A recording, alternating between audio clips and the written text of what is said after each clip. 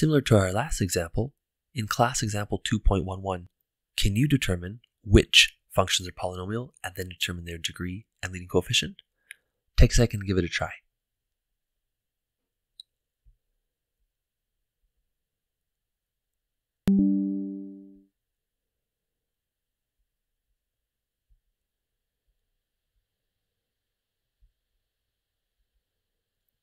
Let's remind ourselves that in a polynomial function, it is okay for us to have any real number as a coefficient, but we can only have whole numbers for the exponents.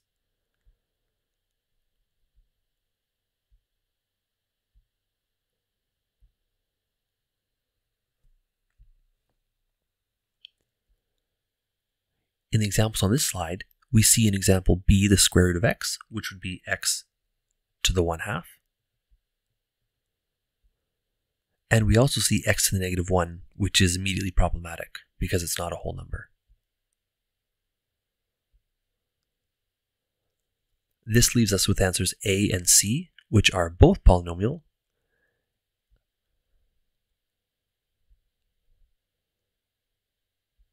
And we can identify in example A that the degree is 5 and the coefficient of that term is 4. Example C, which I haven't animated here, has a degree of 1 because that's the invisible exponent on the x, and a lead coefficient of square root of 3. It's worth noting that sometimes you may be given a polynomial function in a factored form, and so you won't necessarily see the largest exponent. If you had something like y equals 2x squared times x plus 5 to the 3 times x minus 1, you would add the exponent of 2 on the x, the exponent of 3 on the first bracket, and the invisible exponent of 1 on that second bracket. And 2 plus 3 plus 1 would give you the degree of 6.